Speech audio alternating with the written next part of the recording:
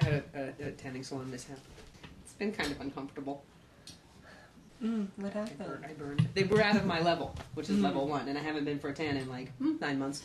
So I'm like, oh, it's only 12 minutes. I'll be fine. I'm Italian. Got sunburned in some odd places. Well, solar cane spray I keep around because it's good for everything. You get like a little itch on your leg or something, and it's gone. You cut yourself, and it's gone. Okay, that works. There. Look. You see it? Oh, it's a little pinker there in the middle. It's a little pinker. You can see my ass crack. Just a touch. Oh, I bet you say that to all the girls. It's very burned. It's not fun. Pobrecita. You need some solar cane. I do need some solar cane in my ass crack. I used to use solar cane when I was a kid all the time.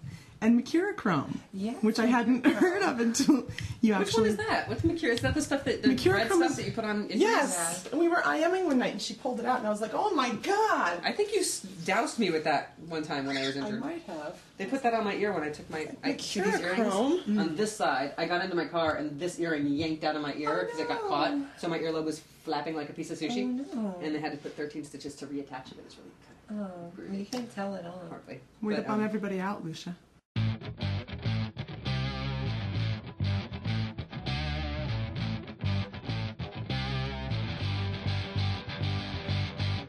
Rolling.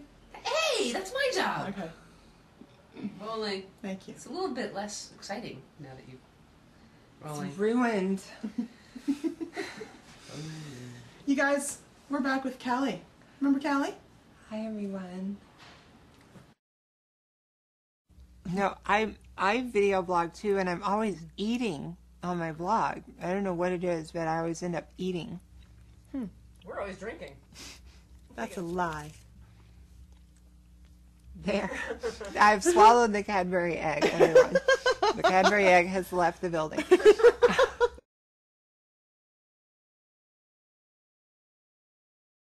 Tell me about your new short. Oh, well, I'd forgotten that I just happened to be releasing a new film.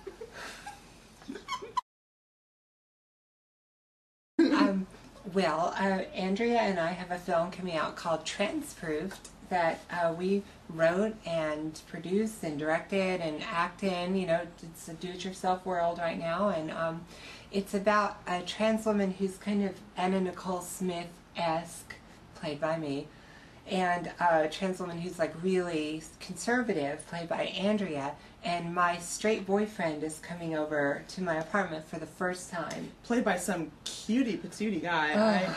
I watched the trailer and I was like, oh, he's handsome. Yeah, it's played by Joel Lambert, who's also going to be in the Transformers movie, and he plays like all these big military bodybuilder kind of guys. Andrea's character, Joyce, is like, oh my god, he'll come over and see your outlandish apartment and he'll figure out that you're trans, and then your life will be ruined. And so my character and Andrea's character clean up the apartment, but in the meantime I have to decide, do I want to be honest about my history, or do I want to hide my history from my new love? And so it's a short comedy, you know, with some fun new dance music I wrote, but it also asks the big questions. What are those big questions? You know, do you want to claim your full identity, or do you just want to present the parts of your identity that people are comfortable with? Hi, it's Ava. Oh, hey Ava, what's up? You've been telling me forever that I've got to transproof my apartment. You know that really hot guy that I met? The one who I haven't told yet? I offered to make him dinner. Nice. Here. When? Tonight. What? We have to transproof your place immediately.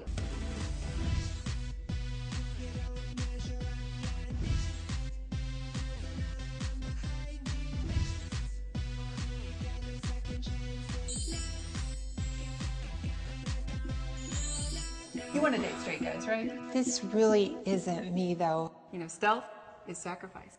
So what's it going to be? Lucia, thank you.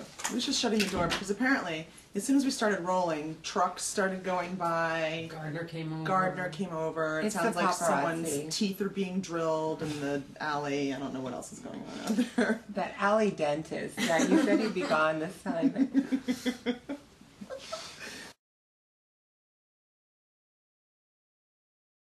First, let me say that I'm happy with who I am. I'm 39, going to be 40 this year, and I came out later in life, about mid-20s. It's been a slow, long journey for me, but I've reached a level of self-love, acceptance, and inner peace, though not as much of that as I'd like, but still working towards. But basically, I followed my own path, my own way, and learned a lot about myself. I read books on spirituality, on loving yourself, relationships with yourself and others, and I know that I've grown into a better person on that journey. I just do not know how to convey that to others. I'm sometimes shy and quiet, and I do have insecure feelings in some settings, but not at all like it used to be. While my journey did lead me to a place where I found comfort in my own skin, it did not really lead me to a place where I can put that out to others. For example, meeting girls.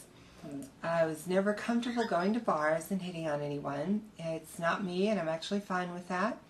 I'm not comfortable with random flirting. Physical attraction to me is the one thing, but it doesn't mean that I want to hook up or anything with someone if I find them attractive. I tend to go for the whole package, so when physical attraction is combined with other aspects that I admire, then I become interested and wanting to get to know better. So I don't flirt regularly. I like that it takes time to get to know me, and that my humor may not come through at first, that my quietness may be construed as something else, that I appear geeky and dorky sometimes because it's all part of me, but not all of me.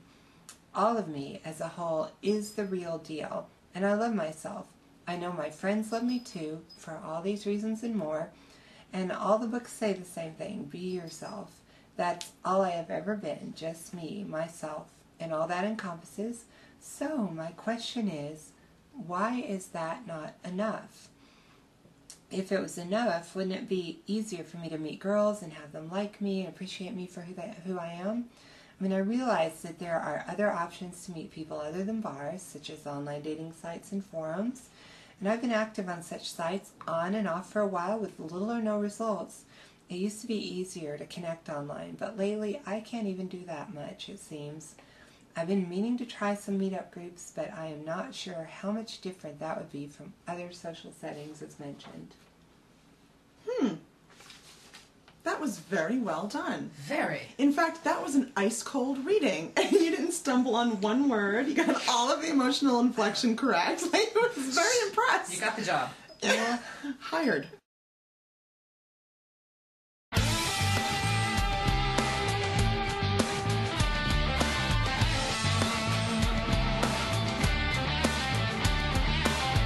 It's just like iodine. It's a tincture of iodine.